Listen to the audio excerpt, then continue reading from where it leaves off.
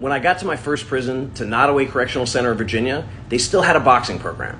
It was called The Smokers, and you could sign up, you could call somebody out, or you could be competitive, and you could get your time in the ring. And it was a great way for guys to settle beefs, because by the time they were done, as long as somebody didn't get knocked out right away, they were so exhausted, they were so beat, they had nothing left to fight about. And the first person I ever tutored was a big guy named Big Baby. He was also the heavyweight boxing champ at that time, so I asked him to teach me to box in exchange for tutoring. Because somebody told me early on that some people don't like asking for favors. They don't like something that's free because they don't trust it. And the best way to deal with that is to ask them to give you something of value, so then they feel good about what they're contributing as well as what they're receiving.